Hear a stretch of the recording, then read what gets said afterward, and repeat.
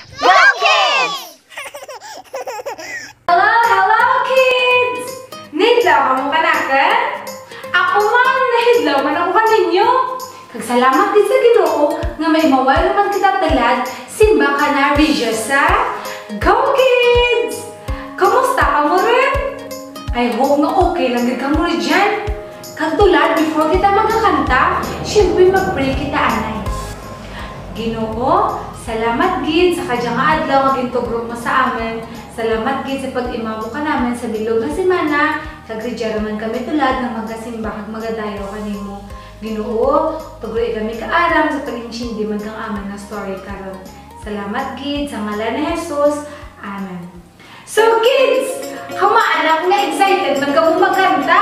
Kagdali, ulat na daw atong nga makalawasan. Kaghulag-hulag kita sa pagdayaw sa aton nga Ginoo.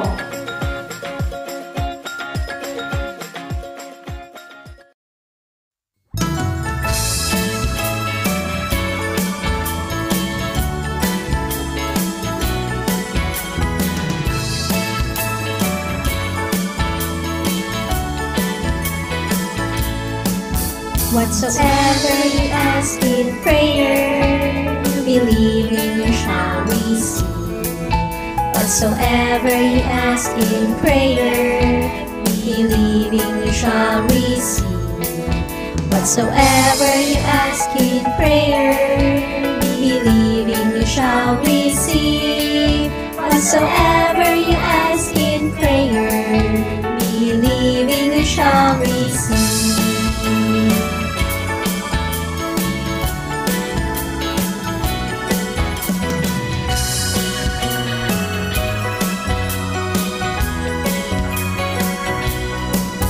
Whatsoever you ask in prayer, believing you shall receive. Whatsoever you ask in prayer, believing you shall receive.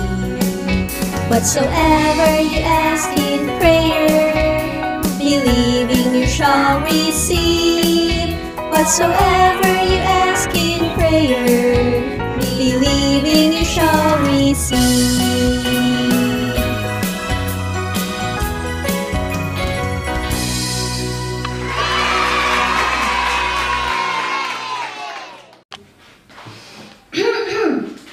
Do, re, mi, fa, sol, la, ti, do.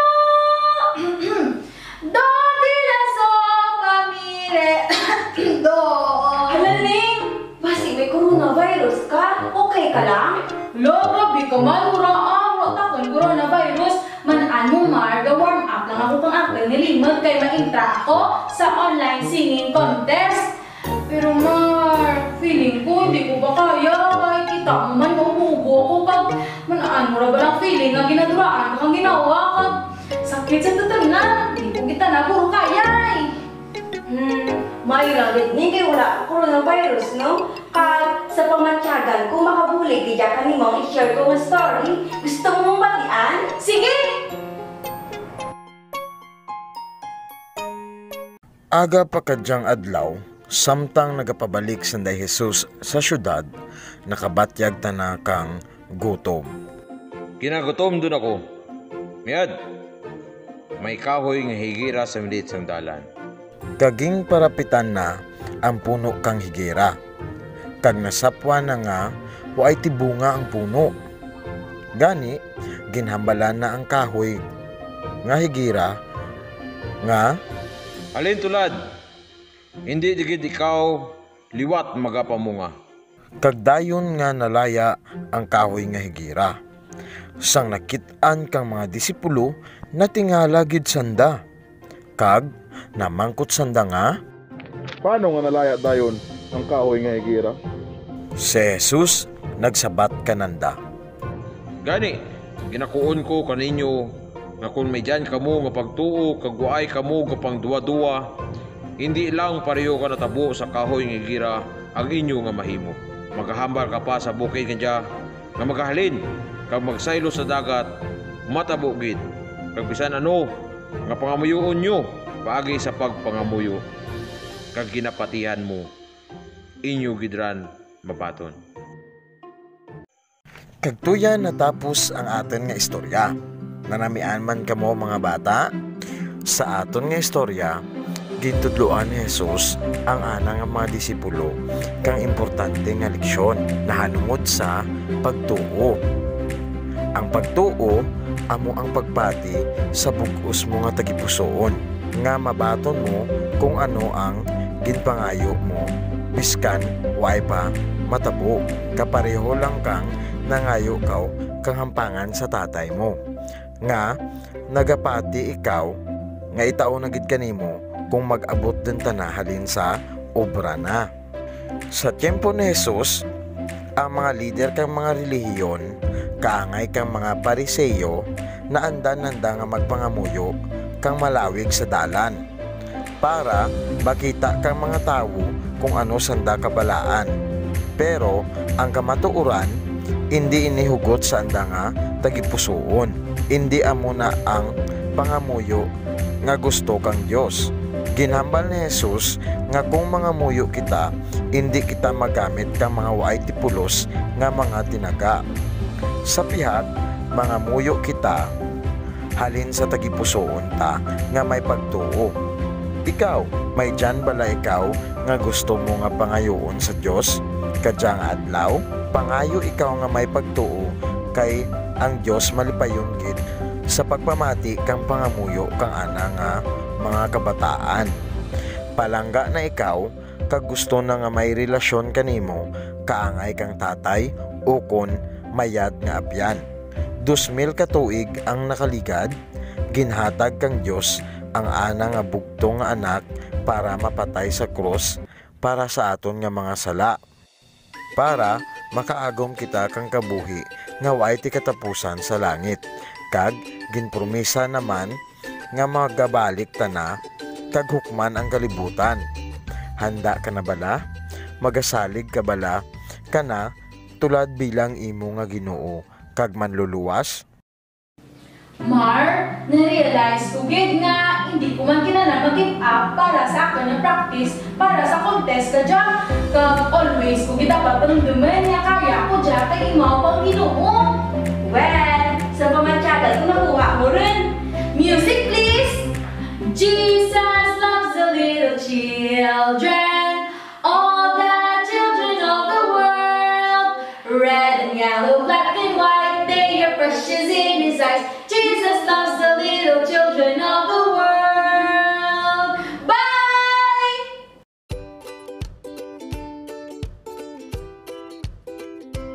Ang ating nga Bible verse makitaan sa Matthew 21:22. And whatever things you ask in prayer, believing, you will receive. Sige, sarapa, imaw ka mo kanakan sa pag-memorize ang ating nga Bible verse.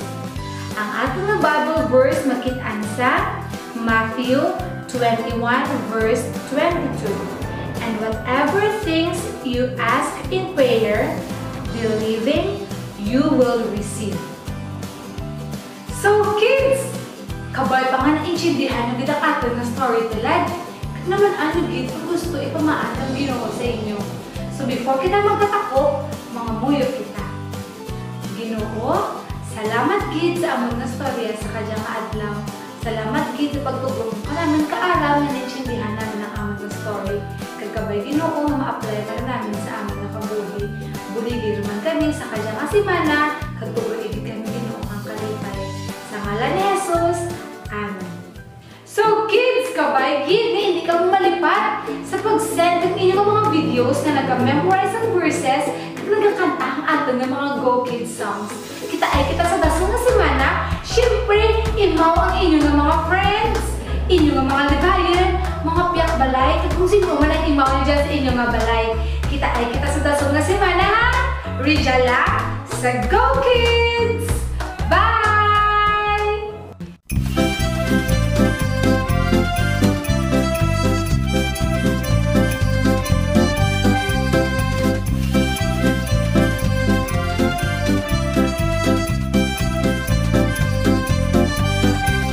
Goodbye, goodbye to you and you and you. Goodbye, goodbye, may God bless you. Goodbye, goodbye to you and you.